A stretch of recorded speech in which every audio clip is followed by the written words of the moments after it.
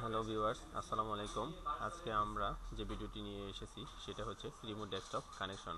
কিভাবে একটা পিসিতে একটা মেশিনে বসে আরেকটা মেশিনে আপনি কাজ করতে পারবেন সেটা আমরা আজকে দেখব। তো এই ভিডিওটা ফার্স্ট টাইম বলেন, এই ভিডিওটা হবে দুইটা পার্ট, কারণ রিমোট ডেস্কটপ করার জন্য এক মেশিনে করতে গেলে একটু প্রবলেম হয়। সো এই জন্য আমরা দুইটা মেশিনে করব।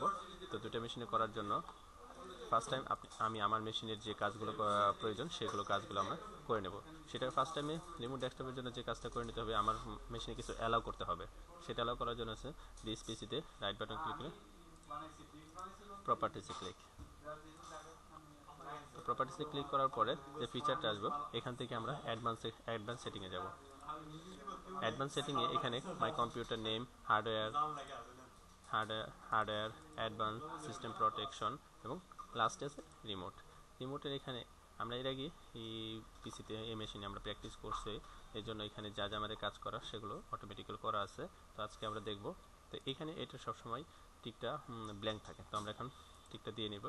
আর এখানে আমরা দেব allow remote connection to this computer. তো computer this remote connection apply. ওকে। তো আমি এটাকে অথরিটি দিয়েছি যে যে কেউ এটাকে রিমোট ডেস্কটপে করতে পারবে। তো আমাদের এই পিসির জন্য কাজ এটাই। তো আরেকটা বিষয় আছে যে যেহেতু আমরা এই পিসির কাজটা এই পিসি এটা হচ্ছে ক্লায়েন্ট পার্ট। তো ক্লায়েন্ট পার্ট করতে হলে এই ক্লায়েন্ট পার্টের একটা বিষয় জানা থাকতে হবে, সে এই পিসির একটা নেটওয়ার্কিং আইপি নাম্বার আছে। সেই আইপি নাম্বারটা আমরা এখান থেকে নেব।